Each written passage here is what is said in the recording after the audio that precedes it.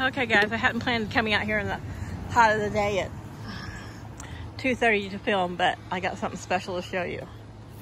Other than my lovely babies here, you can probably tell that they're drinking ice water. I don't know if this will let you see that it's, you can see how it looks bumpy. That's a whole bag of ice. And they got a whole bottle thing of ice over there, but, and Chaos has a whole thing of ice water here. But the special thing I have to show you is, before I went to the store about an hour ago, I saw my Moira sitting here in her nest box and panting. And I got her sides up nice and high. I'll make this one even a little higher because I don't think we're gonna get any rain. So she got good airflow. And her comb and waddle looked paler than normal. I thought, normally that disturbed me, but I was figuring that was probably because her body was putting all its energy and blood to laying an egg.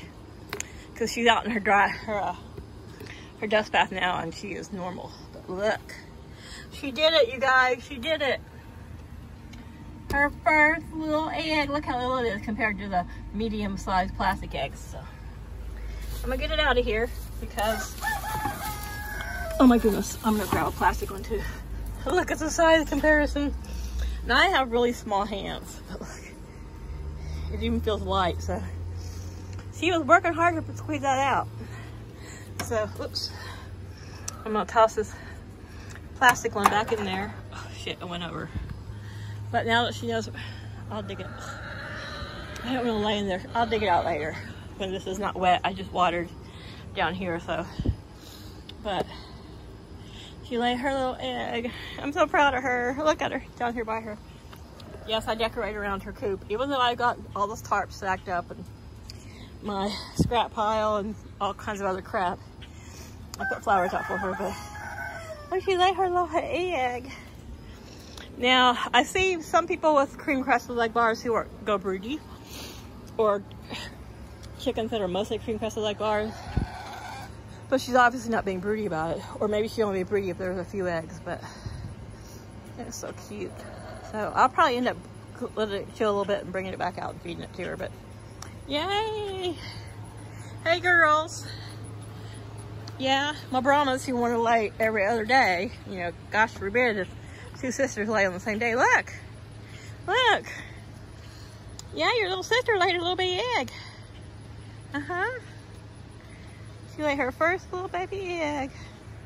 I'll take it in just so I can look at it, but she is a cream crested leg bar, and so she is a true blue egg layer.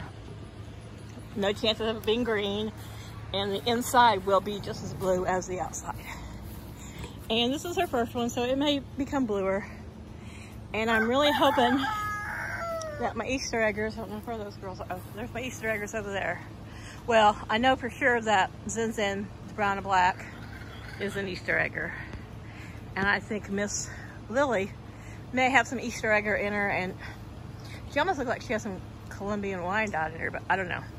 But maybe she'll lay a colored egg, I don't know. But Zen Zen could be anywhere from blue to green to pink, and we hope so. There you go, pretty girl. Mama's so proud. Your egg, she didn't sing an egg song today, at least not one that I heard. Must have happened because when I came back from the store, I immediately came to the ice waters and I looked over and I saw her egg. So I did all my ice waters stuff first and then ran in and got the camera. Yeah, I didn't have the camera on me just at that moment, but maybe yesterday was just her pre-egg song. But you can tell that her comb and waddle are back to being bright, bright red.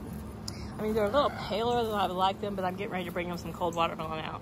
She's got cold ice water, and as I've said, she has places to get into the deep shade. And up in her coop, that's why I'm keeping her summer coop. It has wooden walls for weather, but it is open air. So if she's in there, she gets really good airflow. All right, thanks y'all, bye.